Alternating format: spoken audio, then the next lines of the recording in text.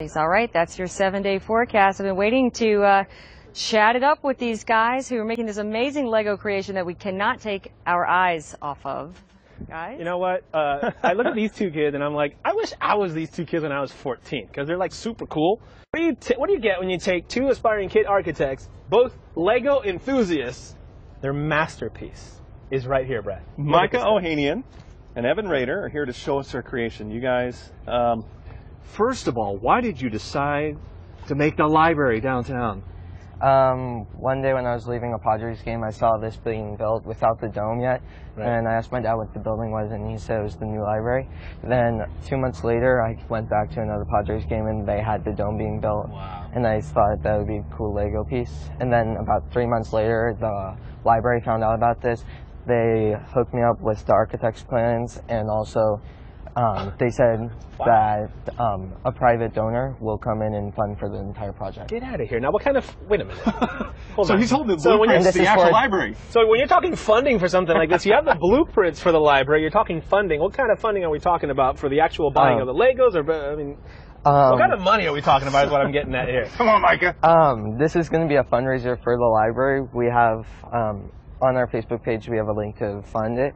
And basically, what we were going to originally do is we were going to basically reimburse ourselves and then give the rest of the remaining money back to the library. But since someone stepped in and said, I'll cover the cost, all the money will go straight to the library. All right, Evan, the detail that goes into this thing is amazing. And I was asking you, you guys did not get that Lego glue. No. So when you go to Legoland, you see all those amazing displays in miniature land or whatever. Those things are glued together so somebody falls. This is like legit Legos put together. There's no glue, so if I trip and fall, there would be something bad going on. Get out on the table. It's right, Evan? It's not good. So tell me about the detail and the intricacies of putting this thing together. We really had to figure out how to make it really secure and stable without it like rocking too much. Because, like you said, we didn't use any glue, especially with the dome too, because that's the least stable part. I was going to say, I'm looking at the detail of this thing. I mean, it's amazing. You get down to the flowers, to the random street light on the back corner that most people probably won't even see. You guys got it all down. How do you transport this? How did you even bring this to our studio? I'm looking at the van over here. It looks like it's got an air suspension or something to it. I mean, it's like is that the blue van over there? Look at the blue van sitting right over there. Okay, tell me about, are you guys nervous when you're transporting this thing around or not? Both of us were sitting in the back watching it, make sure nothing so fell off. sitting in the back. Yeah. How did that look? You guys are like this. We're holding it together. It's pretty stable just on the ground, but so it does shake. Yeah. Get out of here. Yeah. Micah's up top of the van holding the dome like this. Yep. Brad, step away from the Lego library. Hey, you remember when you were a kid? Look at how far away I am from this thing. Do you remember being a kid, Raul? I remember playing with Legos when I was a kid, and it came in a box, and it was already everything was already pre-made. You basically just had to put the pieces together. How do you guys get all of these pieces like this and end up with something like that? How long did it take you? This has been an entire year. I know.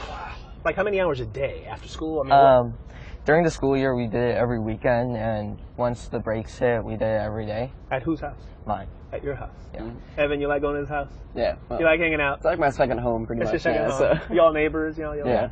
You can walk like down the street. So. Look at these two. I want to be friends with them. It's like, see, this is the old. See, check this out. This is like the old version of you two. Like in like 40 years, you're gonna get this. You know?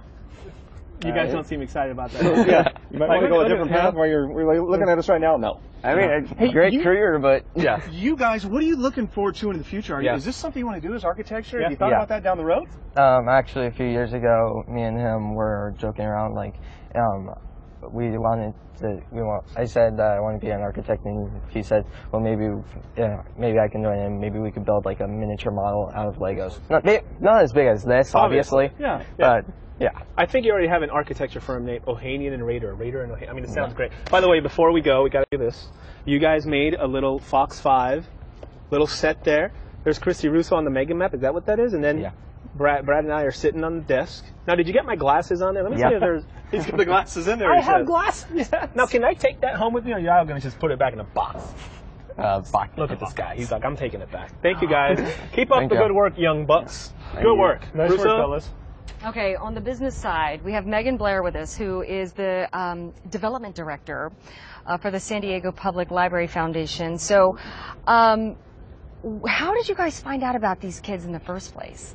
I first heard about Micah maybe about 6 to 9 months ago and heard that there was a Lego library in the works. I didn't really quite believe it was going to be as impressive as it is, but this is what the library is all about. It's about teaching kids, giving them education, access to resources, making their dream of becoming an architect a reality. Micah, can I ask you a quick question? So, by the way, I will publicly apologize for calling you some other name in the last report. Yeah. Do you go to High Tech High? Is this project-based learning at High Tech High? Is this a project that you're using for school? No. No, this is something you're doing in addition to being a student at High Tech High. Yeah. Okay, now that just puts it on a totally different level. What does everybody down at the library think of these guys? Oh, we think it's fabulous. And we love the fact at the Library Foundation, where we raise funds for all 36 public libraries in San Diego, the fact that Micah and Evan have taken it on to help us fundraise for this library is fantastic. What do you expect will come of this? I hope that one day Micah becomes an architect and comes back to visit the new Central Library, which opens on September 28th to the public. I hope that one day he comes back in 50 years and sees his Lego library sitting there and remembers that day. Oh, I have so many more questions for you, but we have to wrap. Thank you guys for being here. For more information, go to fox5sandiego.com. Kids, congratulations. I love your entrepreneurial spirit. Friends for life. You guys have split off, gone to different high schools, have come back together for this project. Made it go big with the San Diego Foundation, the library and all. I'm just so impressed by your entrepreneurial spirit. So thank you for being here, and thank you guys at the library for what you're doing. Still ahead on Fox 5.